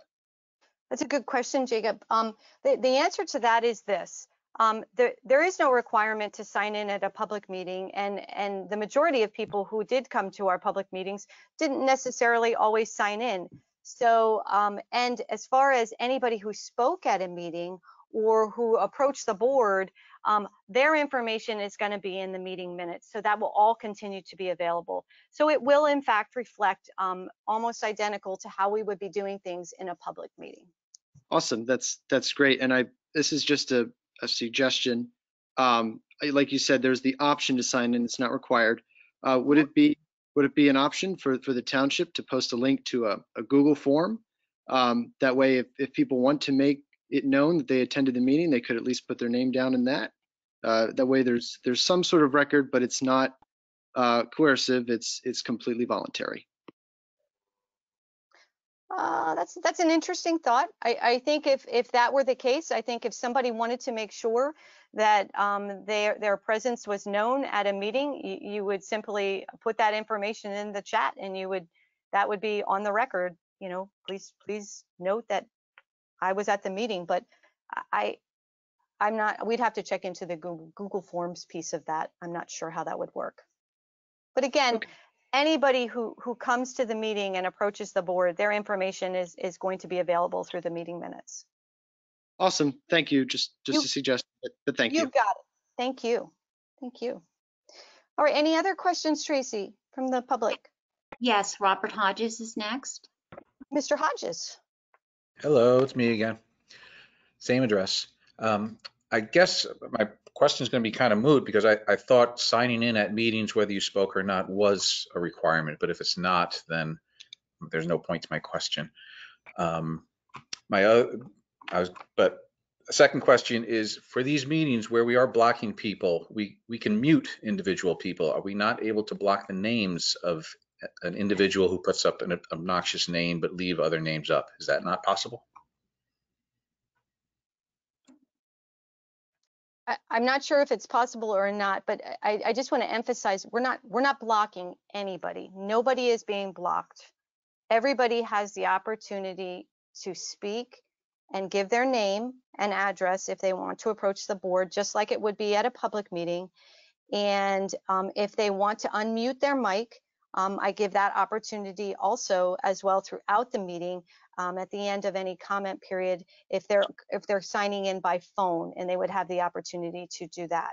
So yeah, I'm sorry, I was not implying anything about the speaking. And if I used the word block inappropriately, what I meant was we cannot see anybody's names at this point. Is it not possible to hide any obnoxious names but allow normal names to appear? that can probably become pretty administratively tasking for whoever's facilitating the meeting, quite honestly. And again, the goal here, Mr. Hodges, is to truly keep this meeting as close to a public meeting forum as we possibly can. And when you come into a public meeting, you don't necessarily have to announce yourself or say your name. The only time you have to announce yourself or say your name is if you approach the board.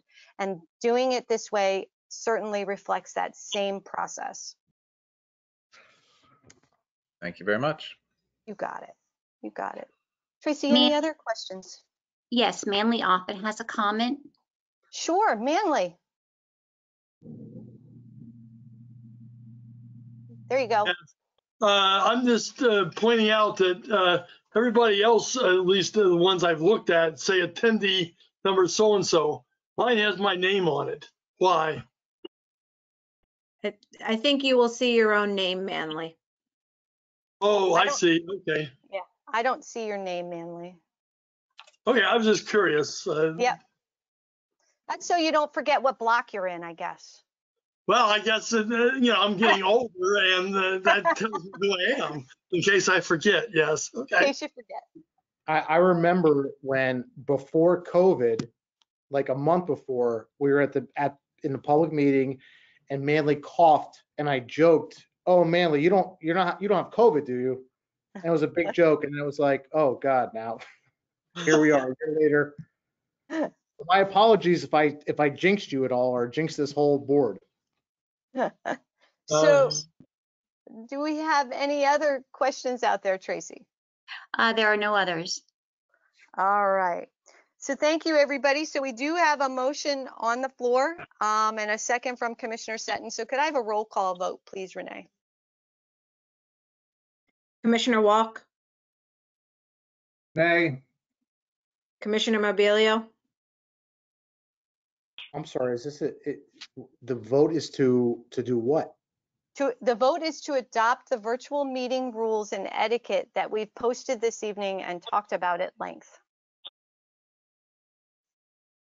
I mean, I vote yay, but I think this is a good base. I'm not saying this is perfect, and I think we can tweak this as needed. Sure. But I think it's a good thing to have in place minimum, but I'm not suggesting that this is the best possible scenario. So I'm going to say yes, just so that we have something in place to work off. Commissioner Seton, Yes. Commissioner Kelly,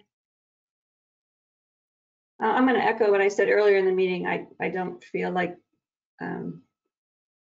making everyone's name anonymous because of one bad person doing something at our last meeting. We've been successful for a whole year, as well as I've been observing most of our boards, certainly on planning commission. It's working well. So no, I don't think this is the best plan. I think we should look at that again. So I'm going to vote no right now. Commissioner Morgan.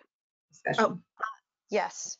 And again, I emphasize the goal behind this is to make sure to keep it as close to a public meeting as possible. So motion carries. Thank you, everybody. Can I make just one little comment? I'm hoping that this virtual meetings are going to end very soon. Oh, so me too. So this may not be applicable 3 months from now. We hope. That would be lovely if we could get in person. Hopefully this sooner. So we're hopeful for that, certainly, Joe. All right. I guess we'll move into old business. Renee, oh yes, Commissioner Kelly. So sorry. I did have something to add. A couple months ago, we voted on the pavilion rentals and ball fields. And I know we approved a new fee schedule. And I remember when we did that we said that we would waive youth groups in Parkland Area School District fees for the fields. I've gotten a few calls from some residents regarding, I guess, Little Leagues getting cranked up, and they're being told that if they use a field at one of the school facilities, now these leagues are now having to pay for porta potties themselves, which in the past they had not had to do. So I did reach out and speak to Mike Kukis, who was very helpful to review this with me, but it seems like that was how things are standing. And as I reviewed this rental form again, I saw that we are waiving it for the school district as well as our approved youth groups. And I'm just wondering, as a township, if we can work with the school district to have that be reciprocal. If we're going to waive the fees for the school district to use our fields, to find a way to work with them so that our South Whitehall residents who are part of these little leagues aren't having to then pay to use those facilities. So I don't know if there's anyone else has had any feedback on that, but wanted to throw that out there and see if that's something we as a township could potentially approach the school district to work out a benefit reciprocal for both of us. So, Commissioner Kelly, I got a similar call as well, and I took I also Mike provided some clarity on that, understanding that that same rule applies to all the other youth organizations as well moving forward. So the thought was, one of the thoughts that I had that I threw out there to them was, I'm looking into a few possible grant opportunities that might be available for some of the youth organizations. That might also be an avenue for them to be able to offset some of those costs that need to be paid. So I think there might be a variety of different things that we might be able to help them with. Discussions with the school district. That's a great idea. But also, like I said, I think we might be able to look at some possible grant opportunities too. So maybe we could try and have a discussion, a further discussion with Mike and Randy to see what kind of opportunities are out there. I know Mike and Randy had also mentioned they were going to try and work out a deal to get some of that at cost, and going in with the township to reduce those costs for them, for the organizations. So I think we have some opportunities to hopefully help them. But I do know that they're also, I'm sure you had also talked to Mike and Randy, there were some limitations on costs from the township end that they needed to address. So I think we have to kind of think outside the box on this one and see what we can do to try and help them as well. Well, again, just from a reciprocal standpoint, if we are waiving the school district from using our township fields, it would make sense to me that that would work the other way as well, that they're not incurring fees. And is there a way to have our residents who are participating in sports not having fees for their fields? So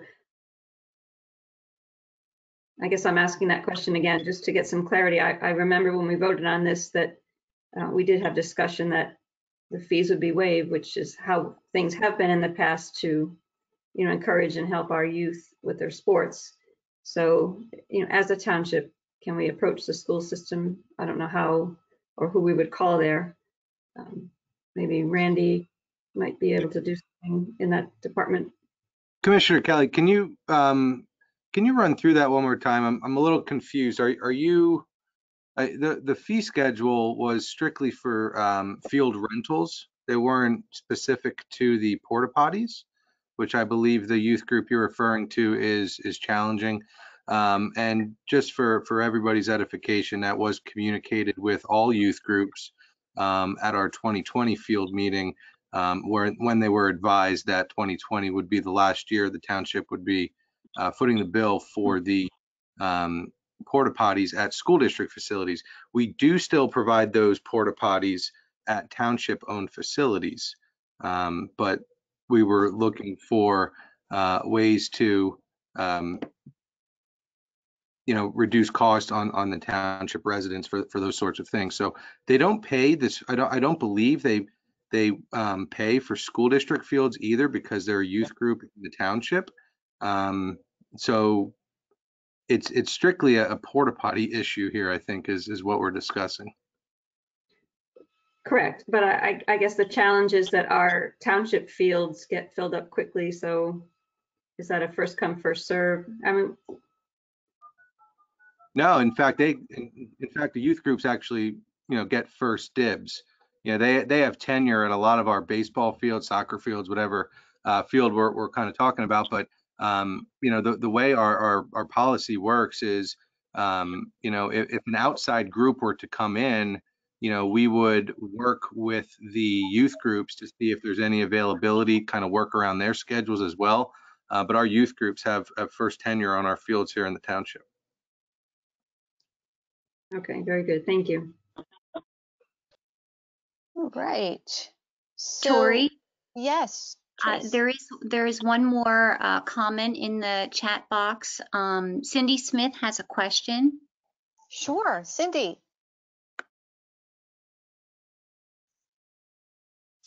Hi. This is regarding the chat box. First of all, there's many options to who we send the comment to. That was my first question. And secondly, I think we should know who is on the call and who's making the comments. Because I can't, all the comments that have been made so far, I cannot see them in the chat. And there's different options on who you send it to. Some clarification would be appreciated. Thank you. Sure. Would you, Tracy or Renee, would you like to explain how that function works? Well, I know as I see them in the chat box, that's when I let Commissioner Morgan know that someone would like to speak or they have a question. So that's how I'm operating on my end. Renee, do you have anything you want to add to that? Well, I guess I would say that if there's a question in the chat box, Tracy is calling that out to the public. And for calling on the individual to identify themselves to make a comment. Okay, thanks. You got it. You got it. All right. Tracy, anything else? No more comments or questions at this time. Great. We're going to move right into our old business. We have our Wares Dam status report. Renee, would you like to report out on that one? We did hold a public workshop last week on the Wares Dam status. So the next steps are some of the permitting for the Lehigh County Conservation District. So we are underway on those permits. But again, we spent, I don't know how long that workshop was last week, but we spent a length of time going over the timeline and how we got to where we are today. So again, that work's continued, which was the next step on that process was the other additional permitting. I can roll right into the campus renovation project. Next meeting is when we typically give a more in-depth explanation, but I will say that the township is in the final steps, so we're almost across the finish line here.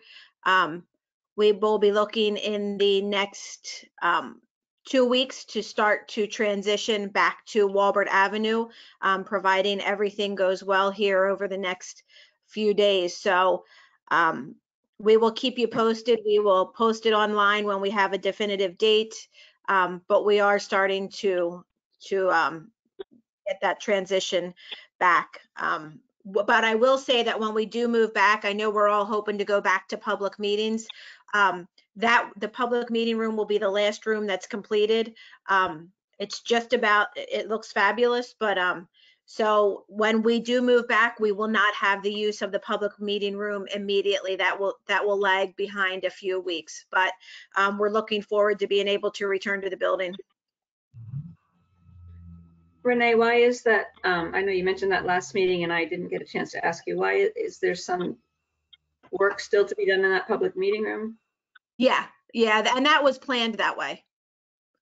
That was that way. What remains to be done in that room? Like countertops at the dais, stuff like that. There is some computer technology that needs to go in there as well that is continuing to be worked on. Very good, thank you. Mm-hmm. All right. You want to go right into the last item, Renee, the credit cards? I'm going to hand that over to Dave Manhart. Hi, so credit card update. We are currently evaluating different payment scenarios. So, different ways that people will pay based on, whether it's in collections and different things that could possibly come up and cause some snags. So we're trying to make that process as smooth as possible.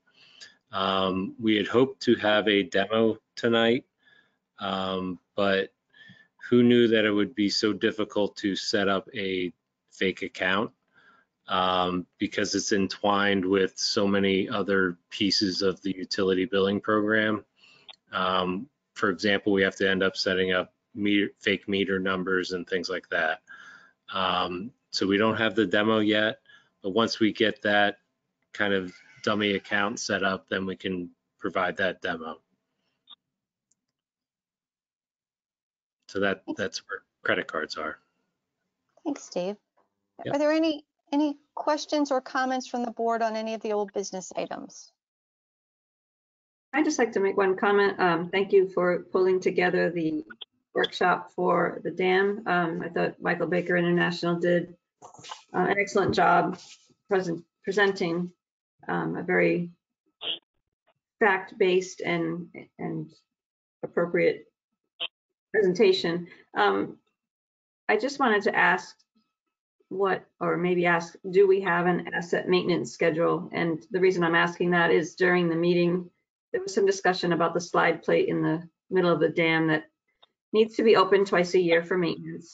And the report had stated that it didn't seem that had been done and was rusted. It just made me think about the assets the township has, whether it's parks or the dam, or now we've got the new building coming up. And do we have a schedule of maintenance that we have for all of our township assets? Yes, Diane. Yeah, there is a schedule of maintenance. The dam in particular, the dam is inspected. Unfortunately, the gate has not worked for, my understanding, it predates my years and years. And so this was the plan to fix that gate. So, but the township has preventative maintenance programs and for their township assets. And the new building does come with warranties, so. Is that something that's in some sort of a document that can be shared with the board? I'd be curious to see that. The preventive maintenance plan, I mean, there's different documents for different dam inspections and that kind of stuff, so. No, I just overall for the different assets, we own that house by the covered bridge. Like I said, the dam, our parks, the life expectancy of a park and what our maintenance is on them. We may not have that now. I'm just asking a question out loud. I remembered when I was before I was elected, I was attending the meeting about the building renovation, and there was talk about, the plumbing and electric had, pretty much come to the end of their useful lives. It would just be good, I think, to have a chart of the assets that the township owns and what our life expectancies are for them and what we're going to do to be good stewards of maintaining them. Well, yeah, we do have asset listings. We have an asset program. And so again, there's preventive maintenance done. And Public Works, Herb Bender may have different schedules for that stuff. But yes, there's preventive maintenance done, just like we go out and do preventive maintenance on generators and that type of thing on a regular basis. Okay, but there's not one central document that has our assets listed? There is a document that has our assets listed, yes. Okay, I'd like to get a copy of that. I think that would be helpful. Thank you. Okay, any other questions from the board? All right, Tracy, do we have any questions from the public? There are none, Tori. Great, okay. That being said, we will move right into courtesy of the floor. This is the opportunity for anybody in the audience to approach the board on any non-agenda item. Do we have anything in the chat, Tracy, for courtesy of the floor? There are none at the moment. Let's see. Oh, one just popped up. Robert Hodges. Mr. Hello, Hodges. seems like I'm taking over the meeting. Sorry about that. No problem. It's been mentioned just recently a few times that we're hoping to go back to in-person meetings again. And I think we all are looking forward to that. But my suggestion, and I hope there's some consideration given, is that even when we're back in in-person meetings, that the virtual aspects continue. One, not everybody might be ready to go back to in-person meetings, even though we start them. Some people might still be afraid to be in groups. And two, some people may not be able to make it out to meetings. They may be bedridden, home-ridden, not able to get out. And yet by doing it virtually like this, in addition to in-person, a lot more people would be able to attend the meetings and contribute. So I hope that that's being considered and will be put into effect. Thank you very much. Thank you, Mr. Hodges. Good points. We'll definitely have to take that under advisement, see what the opportunities are. Commissioner All right. Morgan, Yes. he just made me think of that when we talked about the new website and Granicus, the new meeting platform. I recalled, and I hope I didn't recall wrong, that there was capability to live stream our meetings on our new website. I believe so. I believe you're correct. That's So, correct. Okay. But when we have to be back in the new meeting room for that to happen. Correct. Okay. So that we do have that ability with our new site. Yep. Correct. Okay. Very good. Thank you. All right. Tracy, anything else? There are no other names in the chat box. Okay, I'll give it a minute or two in case there's anybody joining us by phone that wants to unmute their mic and talk.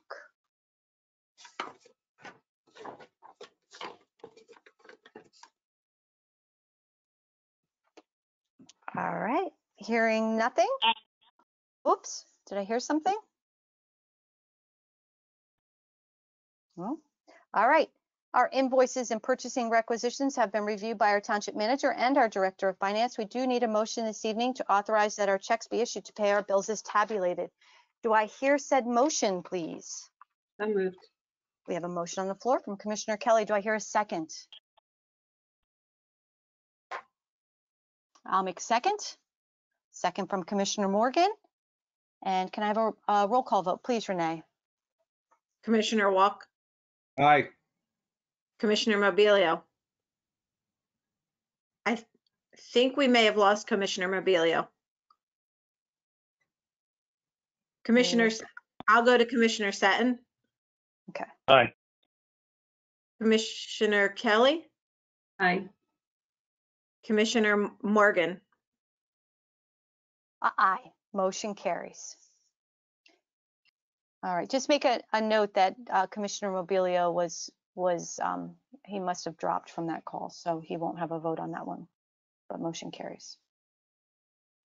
All right. We have no executive session planned for this evening, but I do need a motion for adjournment, please. So moved.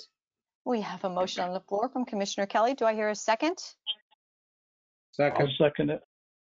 Second from Ty there by Commissioner Walk and Commissioner Seton. We'll give it to Commissioner Walk.